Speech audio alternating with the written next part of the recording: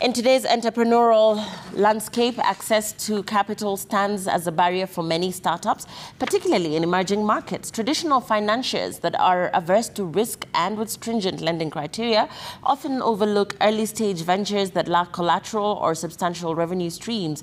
This is why venture capital has become increasingly attractive to the sector.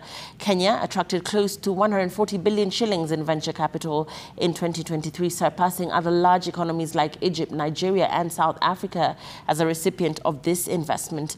Our reporter Jasmine Wambui investigates the nuances of venture capital, its distinction from traditional debt, and the impact it has on entrepreneurs looking to make the big break.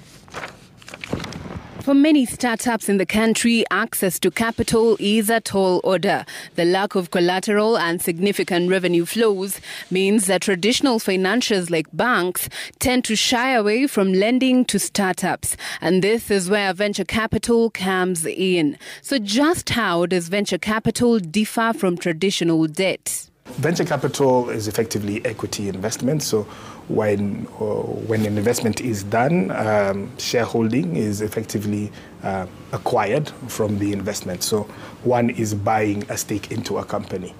Yeah? So there's no obligation for the company to pay that money back. Really, it's for that capital to be used to grow the company. Debt is effectively typically a loan.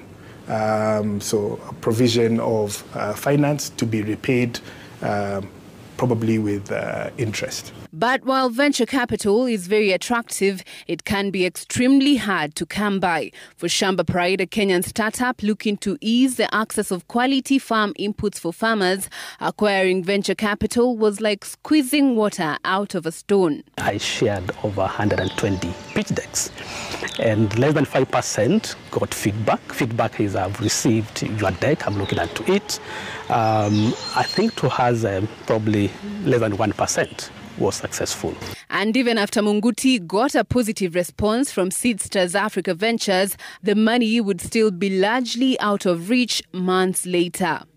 For you to unlock this capital, you also need to meet certain milestones. And for us, the milestones were around a bit of financial management, a bit of corporate governance in place, basically. So we worked for around 3 months before the money started coming in.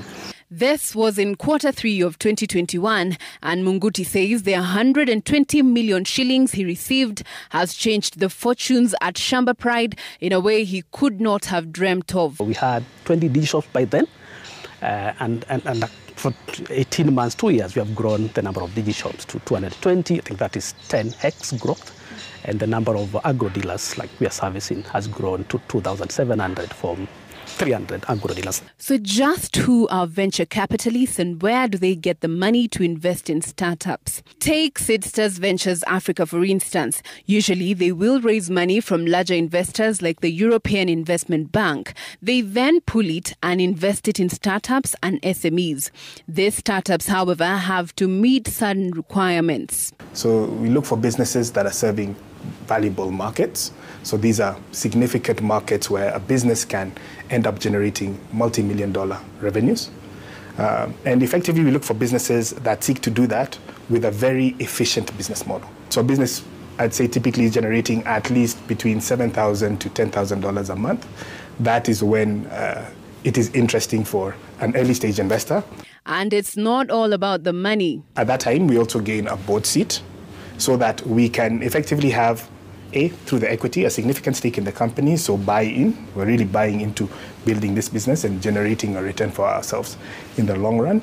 And then a board seat, really so that we can have direct influence into this company and basically help them in terms of their strategy and their execution. So how can a startup seek out capital from a venture capital fund? It can be through direct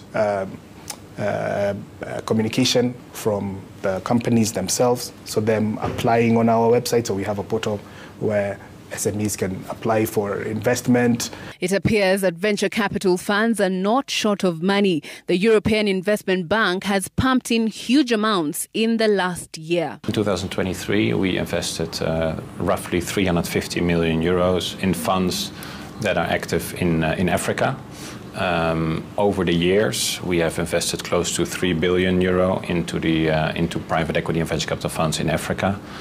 They have invested that capital into circa 2,000 SMEs in the continent. It is no secret that most startups in the country that appear to be doing well have received a substantial amount of funding. Wasoko, Poa Internet, and even more established entities such as Naivas Supermarket continue to make the power of venture capital undeniable. Jasmine Wambui, Citizen TV, Nairobi.